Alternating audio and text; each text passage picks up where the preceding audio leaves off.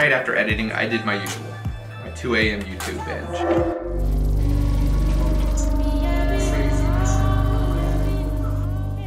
And I came across one of my favorite creators, Levi Allen. What he's got right here is a challenge. It's, here, let me just show you. It's right there. It's the Habit of Excellence Challenge. So I get up this morning and first thing I do is I look at my checklist, I write down everything that I didn't finish yesterday and it has to be done today. And I start knocking those things out. I start running errands. Next thing I know, it's 2 o'clock in the afternoon and I haven't even tended to my own habits of excellence. The stuff that I think I need to do every single day before I can start creating and sharing it with other people. And I'm gonna probably be posting it on Instagram. This is definitely gonna go on YouTube, but I just wanna bring you guys along for the ride. And this challenge in particular, it got me thinking.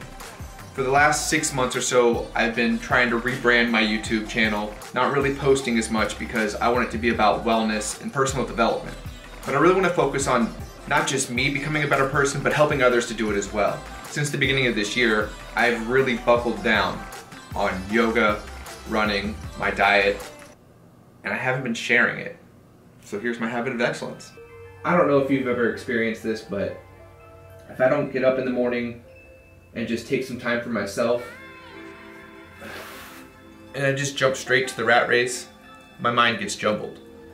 I lose track of things. Not even by the end of the day, halfway through the day, I find myself projecting or even looking into the past, kind of doubting myself. There's definitely something about getting up in the morning before everyone else and finding balance. You know, taking care of myself physically, mentally, and just getting the day started right. It's come to a point where, for the most part, I don't really care about posting on social media like I used to. And I struggle putting myself out there because I'm so focused on personal development.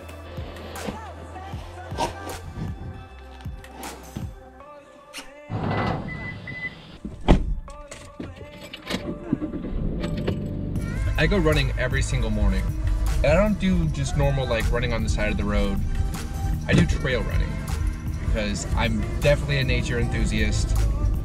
And there's just something about running through the woods that I would say it balances me, but also at the same time, it helps me appreciate, you know, the things you don't see every day. It helps remind me of my goals too, because one of my goals, you know, is to be a documentary filmmaker. These GoPro mounts are trash. The little clips on them, they break all the time. That's why I hardly ever use my GoPro.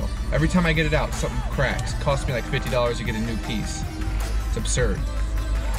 That's where they get you.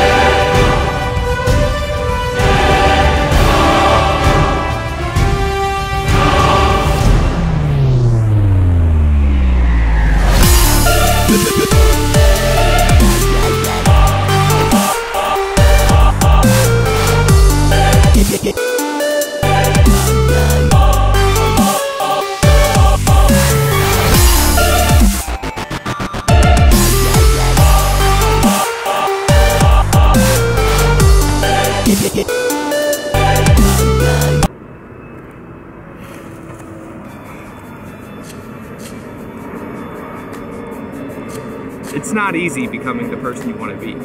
If it was easy, everyone else would do it. Now, a lot of people know about this, create or conform. It's not really a negative thing against society and the 9 to 5, because I essentially create my own 9 to 5. I have my own routine, my own schedule. But it's the idea that you can create whatever life you want to create. You can be a creative, you can be any sort of entrepreneur. But you don't have to build someone else's dream. You're not subject to that. You don't have to follow orders from someone else. For me, it's too comfortable. I rest on my laurels and I don't progress forward as the human being I want to be. So one of the hardest parts of personal development isn't the action itself, whether it's dieting, exercise, or just like really educating yourself on like spiritual awareness, whatever it is for you. It's getting started. You see, once you get started, you start holding yourself accountable. I mean, if you do it enough days in a row. If you do it one day, 2 or 3 days, and then stop in 2 or 3 days, you're not really gonna get anywhere. But once you hold yourself accountable for like at least 2 weeks, you start feeling guilty for not continuing up with this habit you've developed. I fall short all the time, but it's those shortcomings that get me back up, get me moving, and get me working towards the goal. Because I have an idea of myself, I have it written down, I thought about it. I think about while I'm running, I visualize it. I know who I'm becoming, so I don't let my faults hold me back. This book right here, I listen to it, I read it almost every night, The Power of Now. It is life-changing. It helps you put your ego beside you, just to be present. Pretty heavy book, man. You gotta read it over a couple times. But I digress.